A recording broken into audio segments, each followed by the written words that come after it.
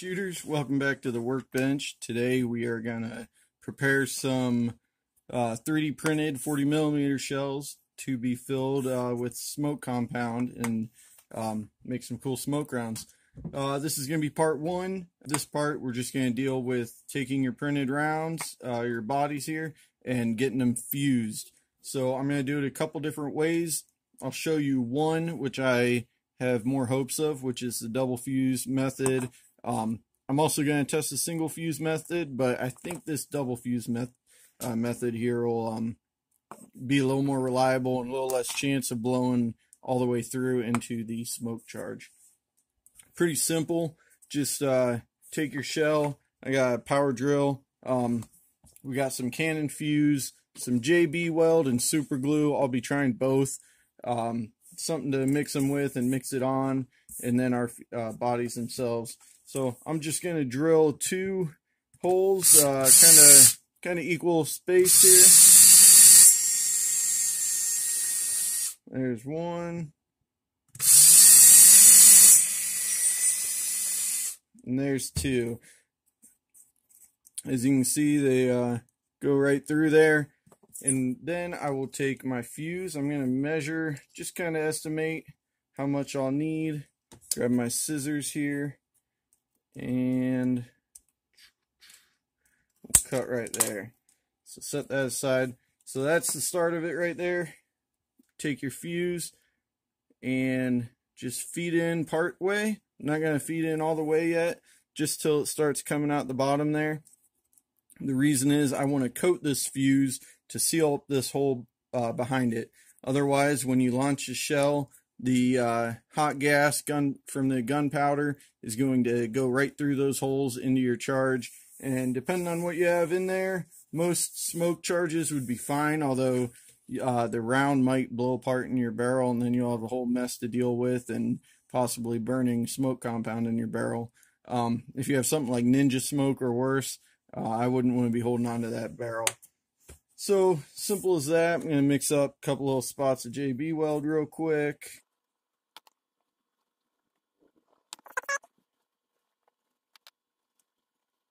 Just going to coat around the fuse here. Something to note, I don't know if it's in the dictionary, but everybody debates on the spelling of fuse.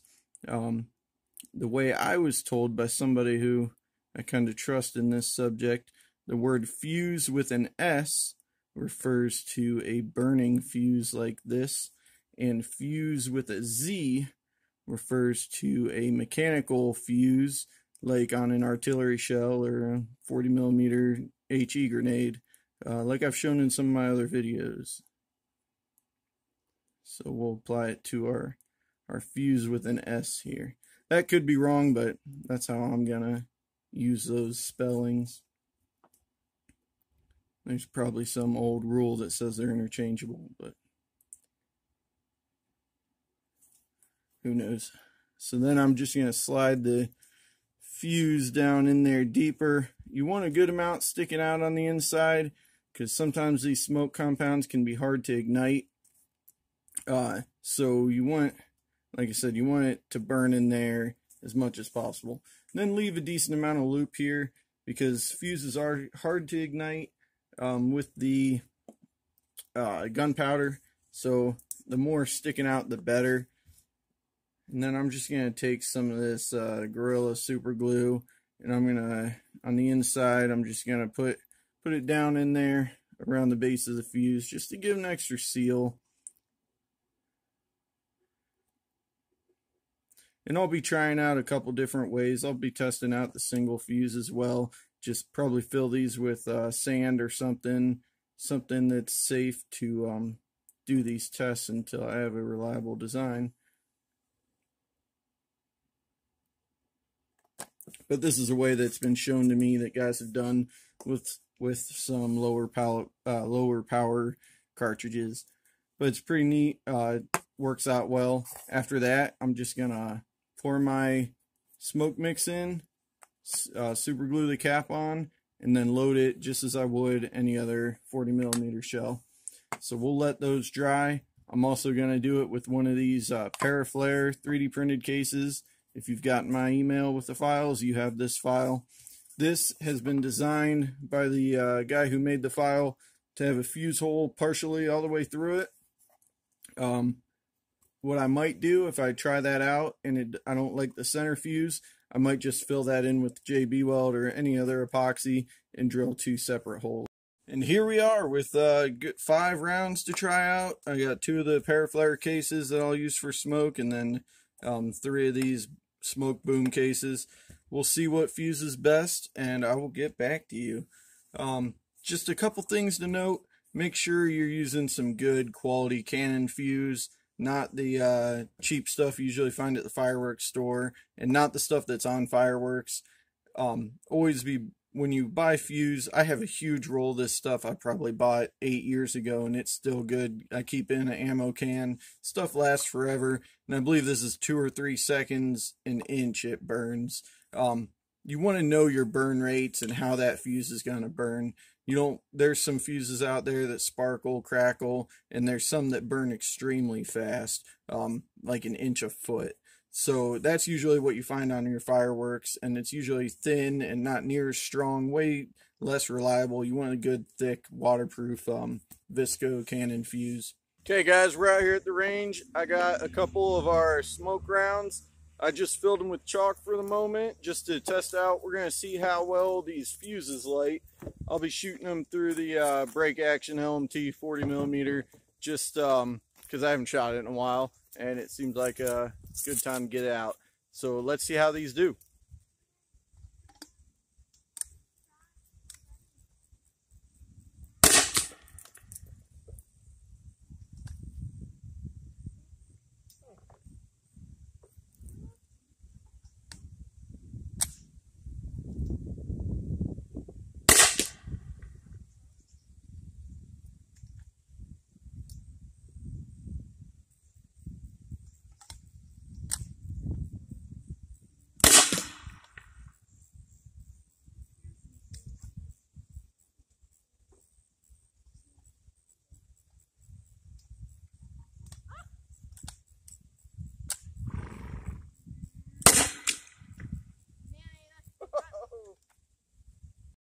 Okay, time for a little bit of analysis from our test.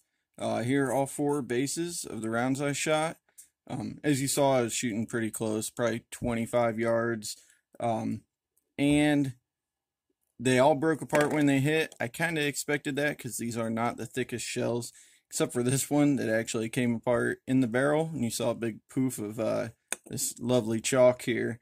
But even though it burst due to, I believe the walls are a little thin for how long that projectile is.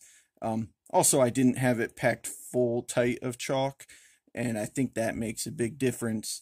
Having that pressure on the inside keeps it together a little better. And also PLA Plus, like the eSun that everybody uses to print their Glocks and stuff, that would probably hold up a lot better. I have a roll of that loaded up on the printer, printing right now, so maybe I'll try some projectiles out with that.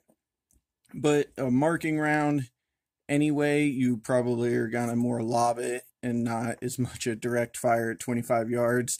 That's kind of pointless, but that's what I have to work with right now, and that was the safest way I could do it without having to worry about starting a brush fire.